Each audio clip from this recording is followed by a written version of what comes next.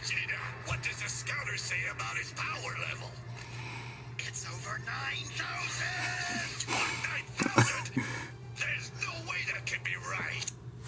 So, I'm going to review. If it's not apparent by that, then I guess you should go see that show. I'm going to review Dragon Ball Z. So, yeah, I was wondering if I should do a review on this because everybody's seen this series. And, in fact, a lot of people, it's how they got into anime. That's kind of the case with me, you know, I mean, Robotech a little bit before that and Pokemon, but, you know, that was the first, I mean, it's the king of shonen to a certain extent, you know, it's what everybody uses as a reference that, you know, gets measured against other things, and, you know, I mean, it's interesting because it's, such an iconic show, but then if you watch it now, first off, it's like from the 80s. It really is. The show started like in Japan, all the animation and stuff. It's like like mid 80s show, and well, manga. Then it got made into a show, and then it got dubbed. What's interesting about the series though is that it wasn't very successful in the really early 90s. They tried it like on a couple times. They tried Dragon Ball initially, and then they tried Dragon Ball Z. Nothing. Didn't take till it came on Cartoon Network, and then it like developed a huge fan base, and it's kind of just been huge ever since. The show's animation, because it was produced in the 80s, sometimes gets criticized. But for a show, once again, made in the 80s, you know, the actual concepts of the drawings, and yeah, they ended up improving over time because the series was constantly being produced. All in all, it's pretty good before the big revolution in the way they animate, which I still don't fully understand, but it got a lot better, which I think we all know. I mean, you watch an episode of old Bleach, like the first season, you watch one from like a year ago that is not filler, it's hugely different. But the big problem, with Dragon Ball Z, at least from my standpoint, is it goes fucking on forever, and a lot of the episodes seemingly have nothing to do with anything. Like, I mean, there's entire sagas that just, I mean, like, whole parts of that saga that are just, I don't know, nothing really happens. I mean, don't get me wrong, the fight scenes are amazing, and the dialogue, I mean, the dialogue's the dialogue. I mean, you know, you can say what you want. But, I mean, I think the series ends up having, like, something, if you combined all the episodes, something like close to 300 episodes, if not over 300. Over 9,000? No.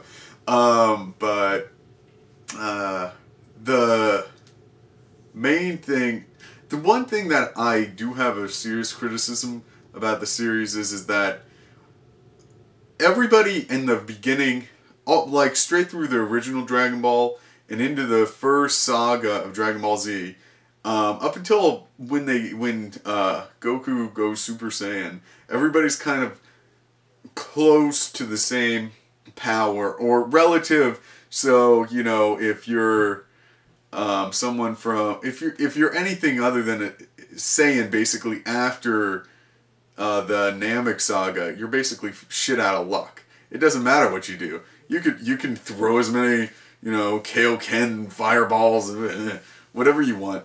You know, it ain't gonna do shit. It doesn't matter. And to a certain extent, that limits the availability of the series. And the other thing is that everybody instantly becomes a Super Saiyan after that. It seems, you know, I mean, it's like 5 episodes later, Vegeta's a Super Saiyan, and then, I mean, it's just, it deludes it because they build it up so much in the Namek saga.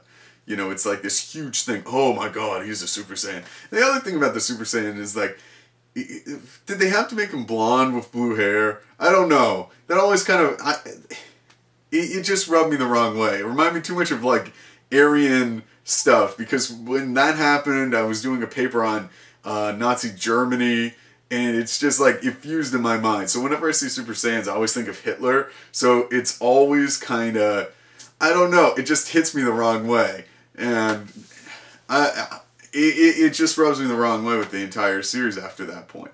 But yeah, they just kind of throw all those characters away.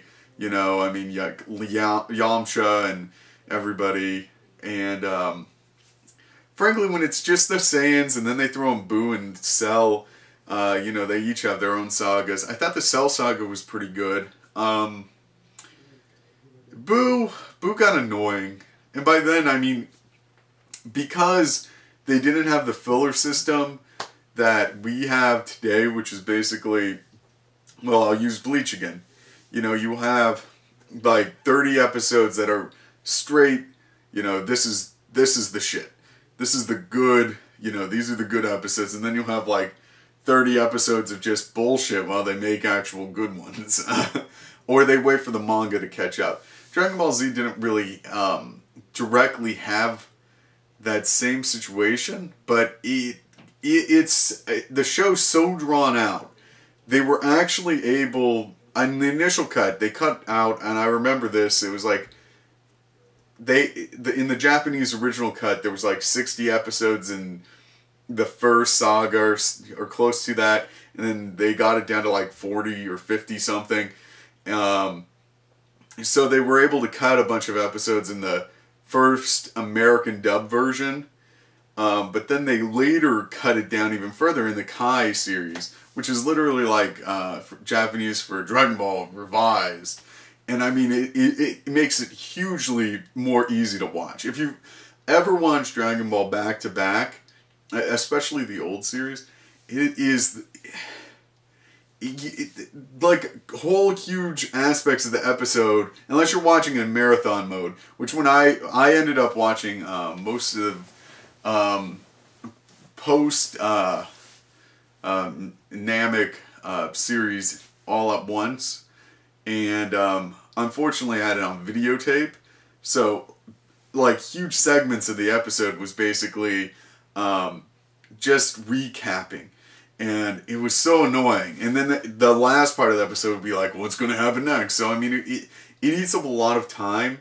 And then what you've got left of the episode, a lot of times they'd have all these storylines. And, you know, sometimes you care about a lot of them. But other times, I don't care what Goku's doing with Krillin in that spaceship. You know, it's pointless. It doesn't fucking matter to me. And they drag that shit out, and it's like, oh, they ran into some more aliens. Big motherfucking surprise. I mean, you know. But yeah.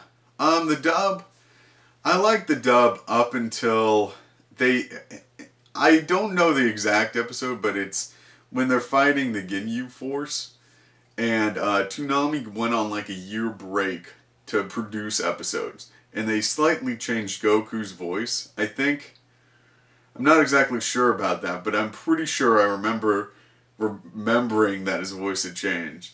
And that just rubbed me the wrong way because, I don't know, it just kind of irritated me. And, I don't know, it started a long decline. The other thing is that I got more into slice of life, and I kind of just moved away from anime in general at that point. You know, my brother was still a huge fan, so I'd watch it on occasion. But, you know, yeah, that is until like, I think it was 08, 09, something like that, then I found anime again. I know everybody says it like a religious experience. If you ever watch like YouTube videos about it, it's always like, I found anime. And it's like, you watch the show, calm the fuck down, you know? But, overall, I think that it's a very important series because it really, it's a huge step for American shonen, or Japanese, you know, moving Japanese product here that is shonen, because it's cemented in a lot of minds the concept of a good series, because it was, you know, for a little kid and for the audience that it was going for, it is a good series.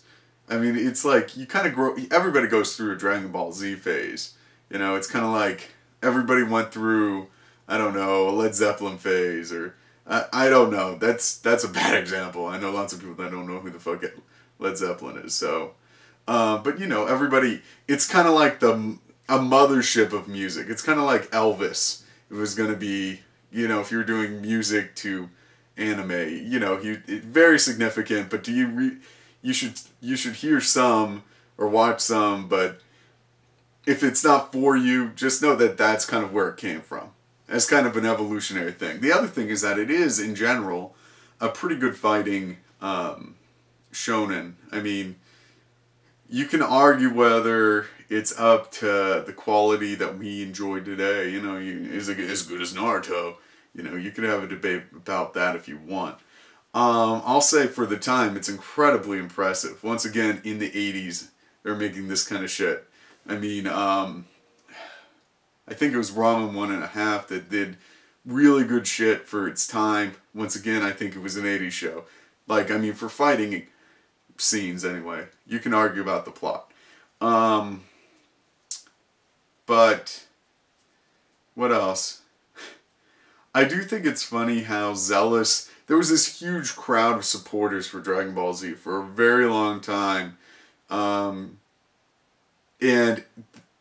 they were a lot like Naruto supporters about 2 years ago, in that they had huge masses of fans, but they got ridiculed by like everybody, and it eventually just kind of snuffed it out. Well, snuffed out some levels of public, you know, displays, at least in my life. I mean, I remember people show up to school with, you know, Dragon Ball cards, Dragon Ball everything. It could just be when I was at school, that's why I noticed it so much, is that everybody was going through the same phase.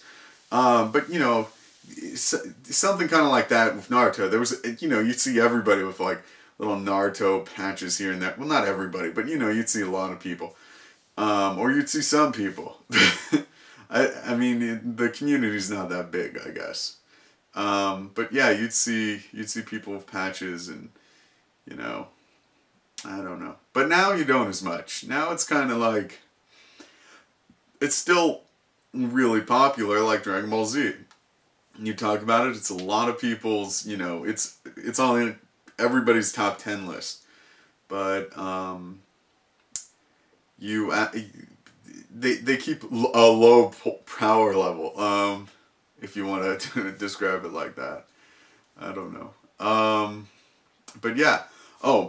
Real quick, I am very happy today, if you haven't noticed, because I got a job interview tomorrow.